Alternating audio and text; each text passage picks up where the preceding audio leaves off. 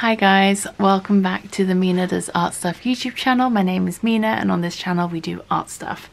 This is probably going to be the first video I publish in 2023, so Happy New Year.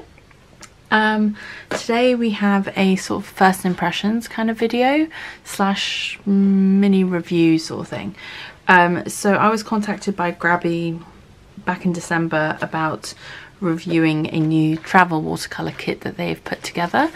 I said I would do it, but obviously with the time frame of when the package was supposed to arrive and everything else going on, I did explain to them I wouldn't have time to do it until the new year, mainly because I was traveling just before Christmas and then we had lots of family plans just before and then after Christmas until the new year, so not a lot of time to film and record or anything like that. And also my husband's work has picked up a lot and he's got a lot going on there, which means I have less free time to be able, child free time to be able to do stuff like this.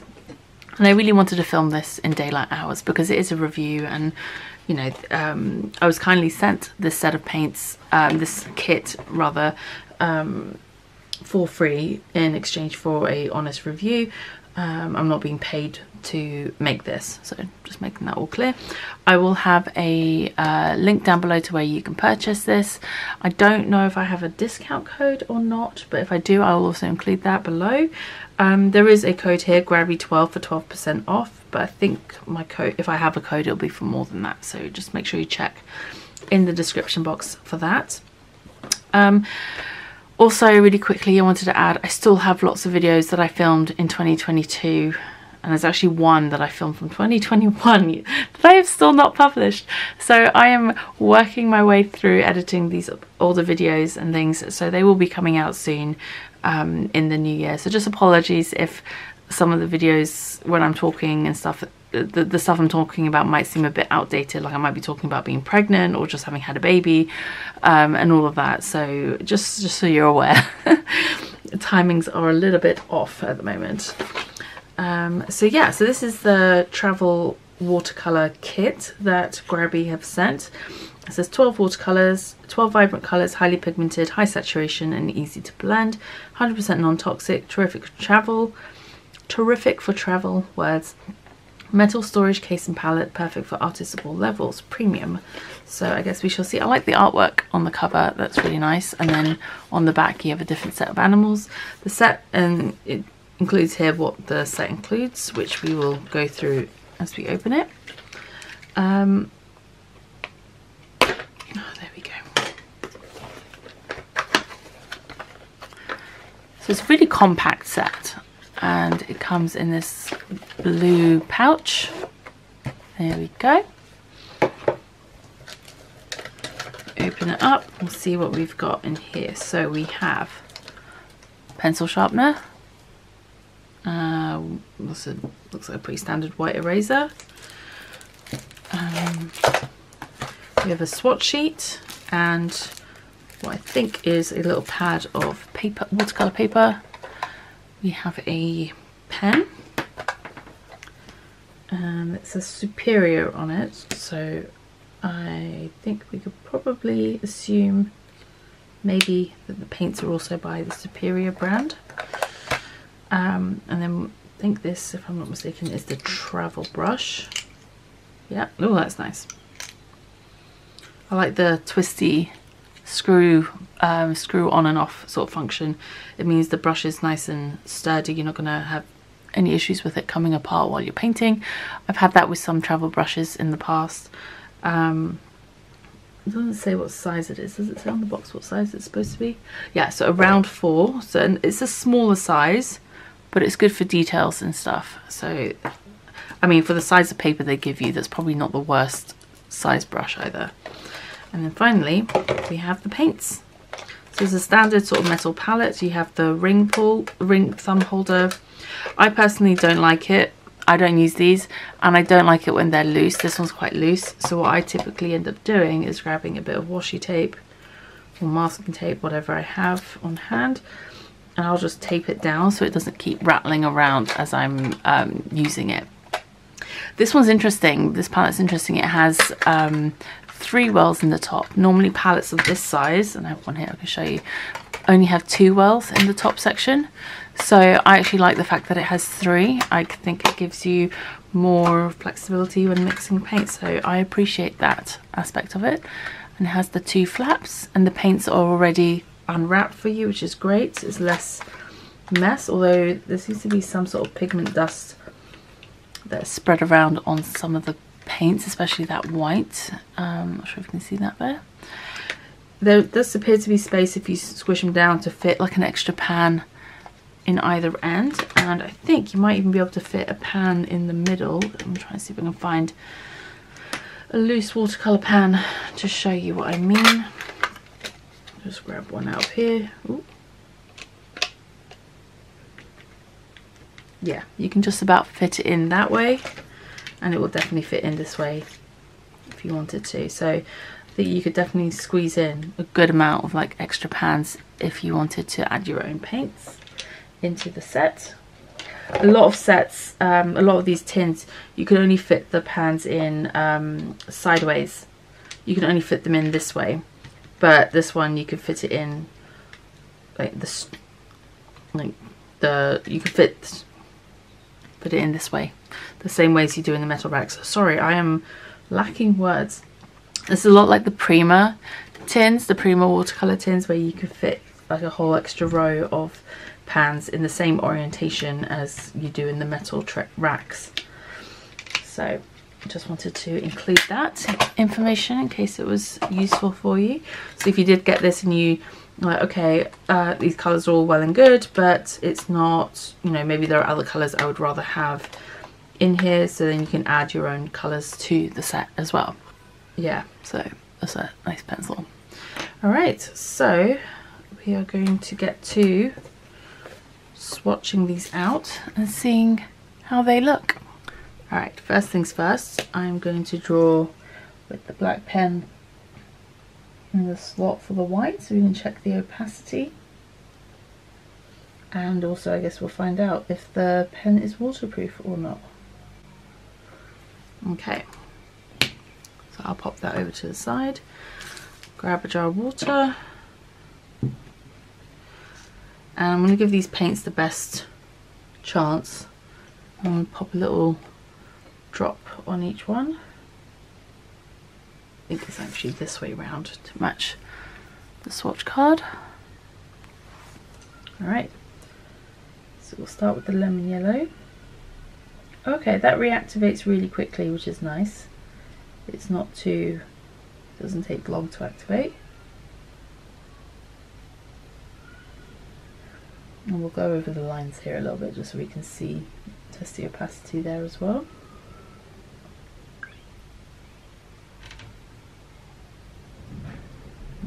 See if they seem to have not terrible flow, decent flow, which is nice. So that was lemon yellow. Then next up we have cadmium orange. I'm going to assume these are not true cadmiums just because those are quite expensive pigments, and from my recollection this kit is fairly affordable actually, so I will double check how much it is and either pop it on screen or put it in the description box. I cannot remember off the top of my head. Then next up we have cadmium red. So some of the cakes are a little bit, some of the cakes of paint are a bit loose in the pans, but that should be fine. Yeah, they're all reactivating really well. I'm not having any issues with pigmentation or a lack thereof. They're all really nicely pigmented. There's good flow. When you touch up the clean water to the paints, the paint flows nicely.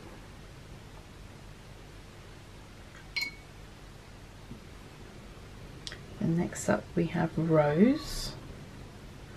So one thing I'll say just on first impressions with this kit is it lacks a good magenta. This rose colour I'm pretty certain has white mixed into it just from looking at it.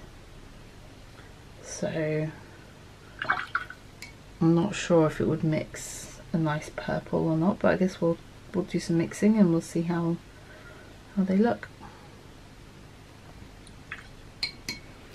And next up we have Ultramarine.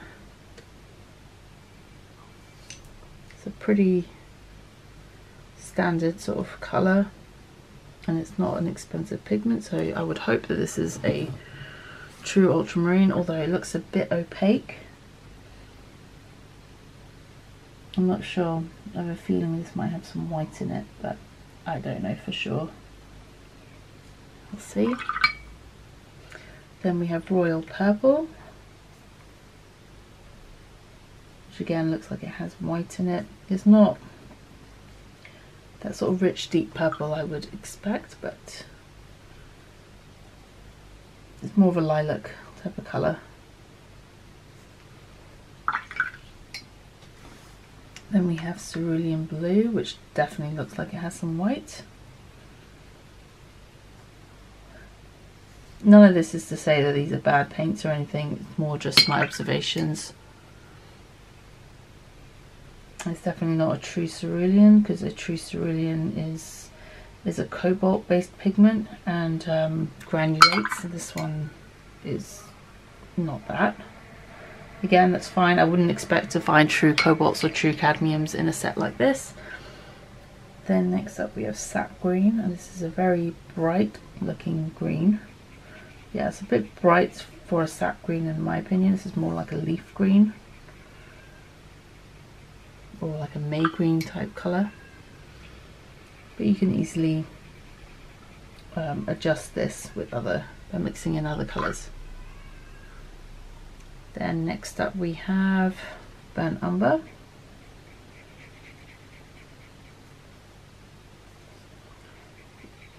I'd say this is a bit light for a burnt umber. It's more like a burnt umber that's been mixed with a burnt sienna type colour. Not a bad colour, to be honest. It's a nice warm brown. So definitely a good colour to have. Then we have Red Copper. So this is like a Venetian red or Indian red type of colour. This brush is really nice though. I'm definitely enjoying this brush. And then we have Payne's Grey, which I really appreciate that there's a Payne's Grey in this set and not a black. Nothing against people who like using black in their watercolours. I just think Payne's Grey is a little bit more versatile of a colour to have. It's nice to have that nice dark that's not completely black. That's really nice. That's a really nice Payne's Grey. I like it. It's got a nice blue undertone. And then finally we have the whites. We should see. Yes. And the white is completely transparent. So it would be good as a sort of like opaque white. We'll see what that looks like once it's dried, but you could probably use it to mix pastels and stuff if you wanted. So that's what they look like at the moment. Apologies, the brown has bled into the green, but we're going to let this dry and see what it looks like.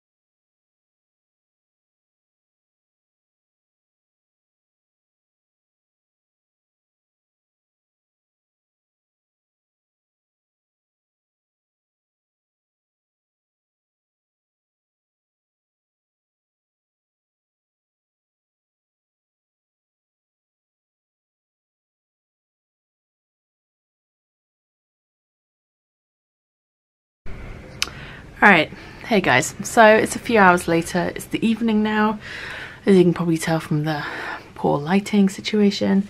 Unfortunately, it's what I have to work with. I was filming earlier today, but then and my husband was watching the kids, but he ended up needing a hand with the baby who's not been having the best day. And yeah, she's just been super fussy today. It's not been easy, and so yeah, I ended up not being able to do much else and had to go help out with the kids because that's life sometimes. Anyway, back now.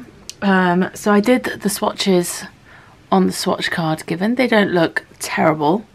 They definitely look more opaque than I would expect from like artist quality. So I'm not expecting these to be artist quality paints because the kit is not an expensive kit. It's meant to be like an introductory sort of travel kit option.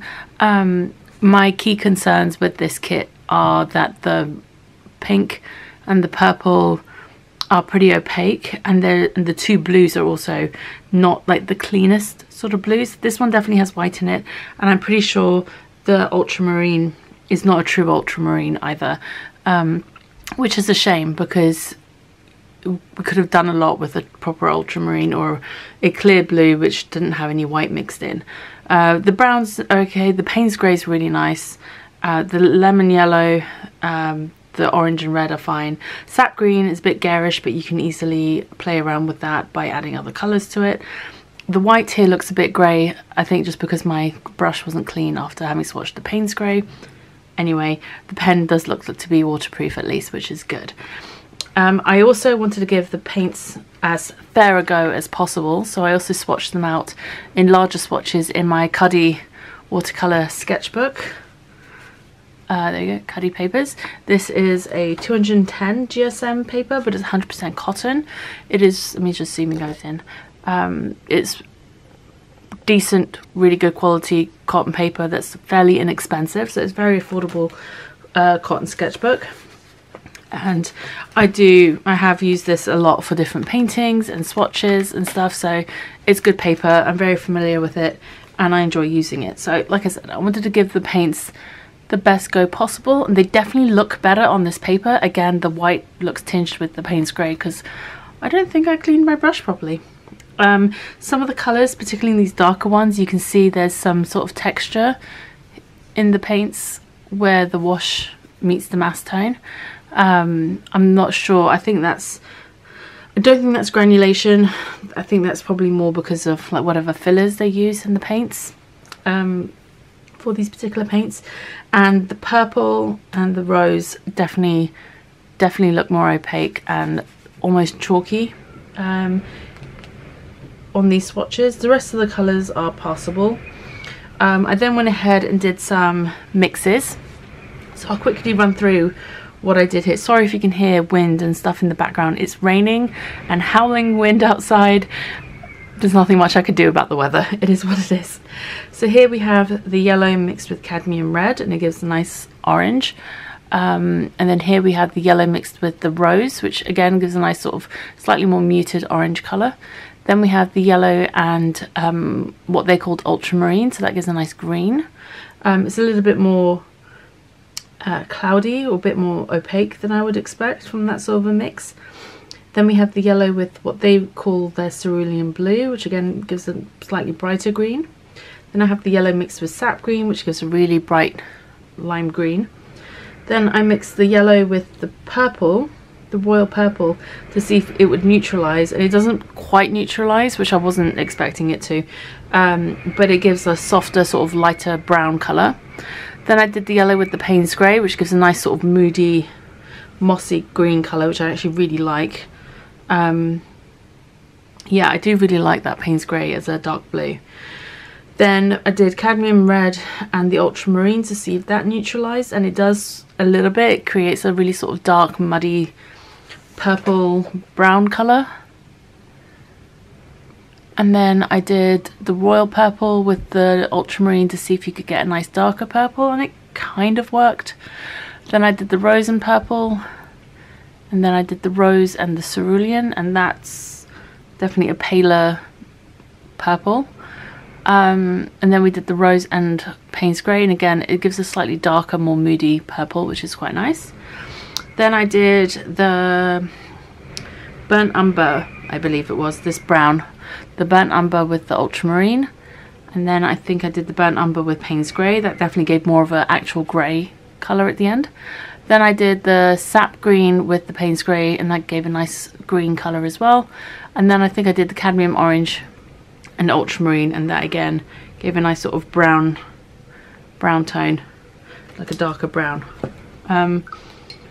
So yeah, definitely got some decent mixes out of this set, probably more so than I was expecting. I definitely didn't think some of these mixes would come out as nicely as they have.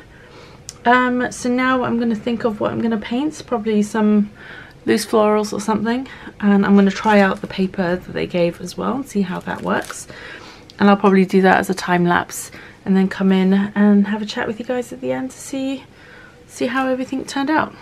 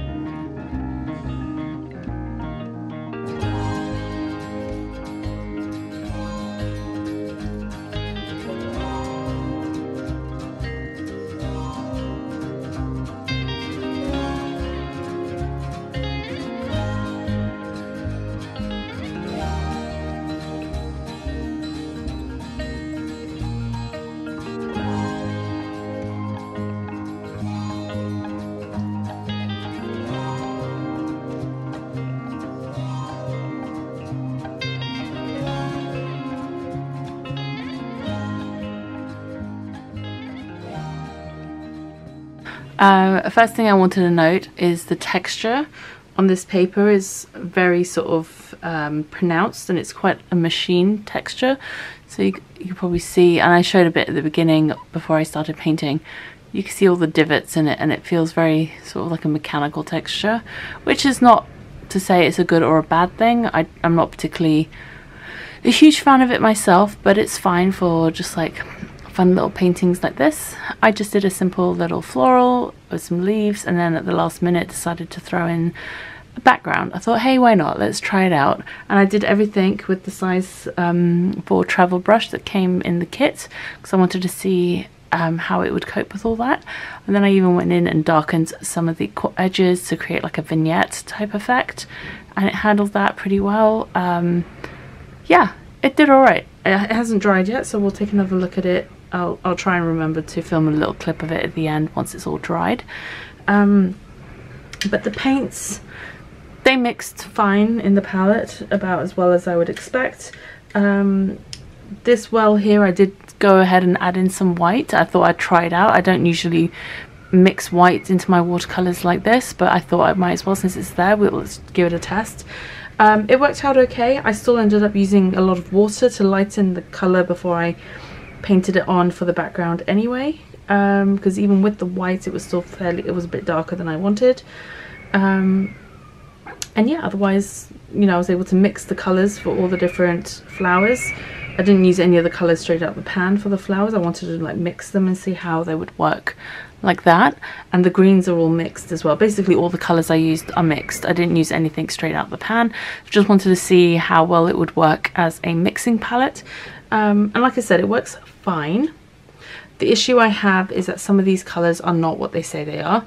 So the cadmium orange and cadmium red, lemon yellow, Payne's grey, burnt umber, you know, even the red copper is more like a burnt sienna or red ochre type colour. Those are fine. Those are pretty standard colours, and the shades are pretty spot on. Oops, sorry, off screen there. Are pretty spot on. You know, they're passable. The blues, however, the ultramarine and cerulean blue, these are not...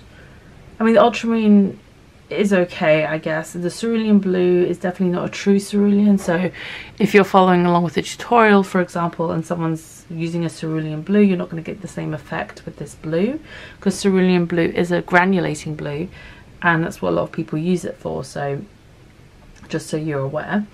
The sap green, like I said, is a little bit harsh, but you can easily tone that down, make it a bit more of a natural green by mixing with the Payne's grey or some of the browns.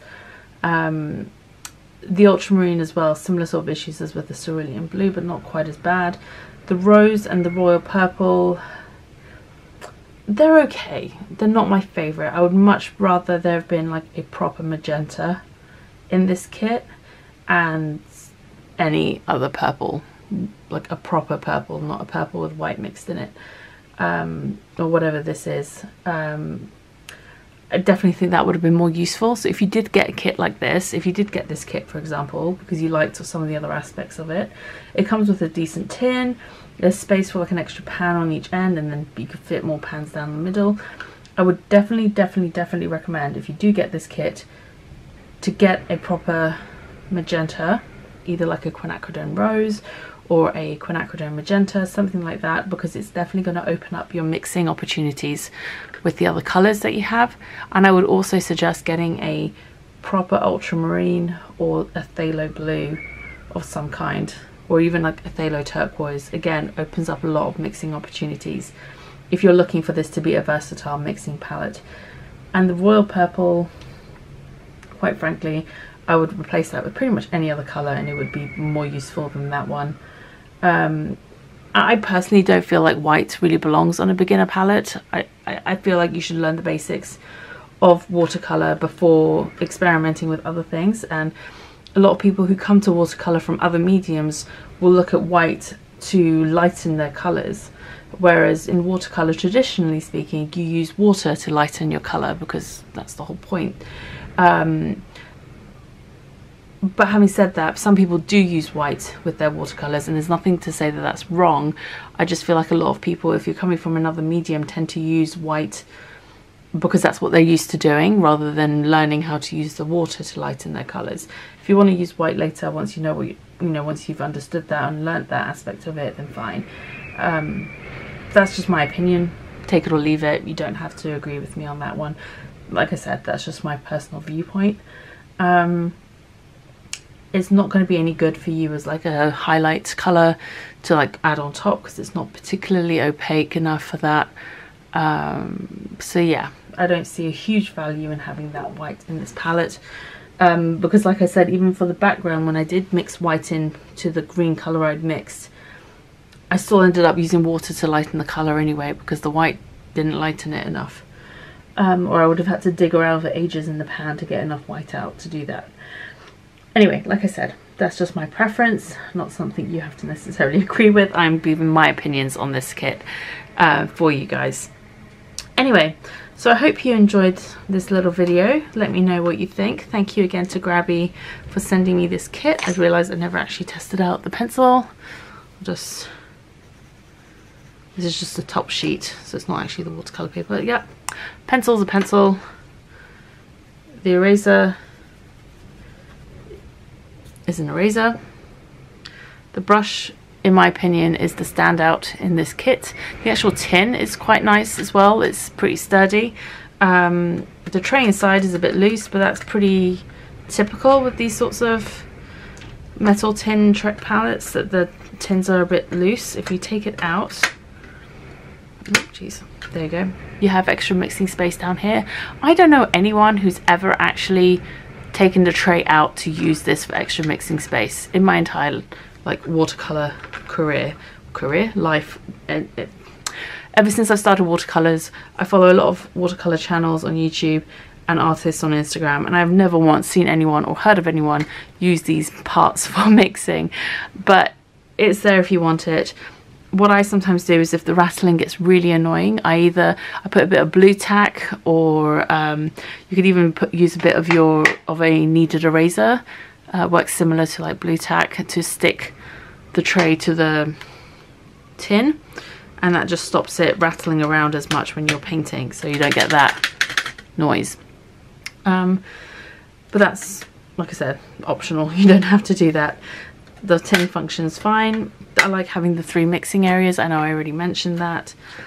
The swatch card is great. It would have been nice if the swatch card was just that little bit smaller so it could actually fit into the palette rather than having to keep it separate. But I mean, that's me just being a bit nitpicky at this point. Everything else with the palette works well. Let me just check this pencil sharpener. Yeah, it sharpens a pencil. Now I don't know what to do with the shavings. There we go. Yeah, and I like the fact that it comes in a self-contained bag. Like, you can fit everything in here, and all you need is water to then be able to paint out and about on the go. I could definitely see this as being a great thing to be able to just throw in your handbag. You've got the paper. I mean, you can also add a water brush to this if you wanted. Again, I'm so sorry if you can hear the wind in the background. It is so loud out there right now. Yeah, I don't have a water brush handy. I thought I did have one up here.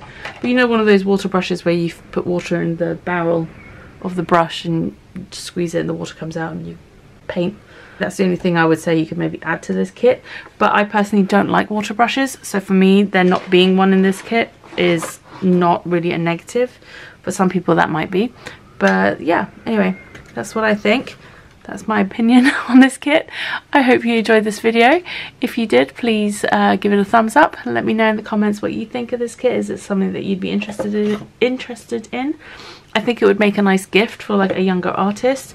Maybe if you went ahead and added in a couple of extra colours to kind of create a slightly better, well-rounded colour selection. I think a better mixing selection, I should say. Like I said, I definitely would add a couple of colours to this to make it a bit more well-rounded. So that's it for today. Thank you so much, and I will see you guys next time. Take care. Bye.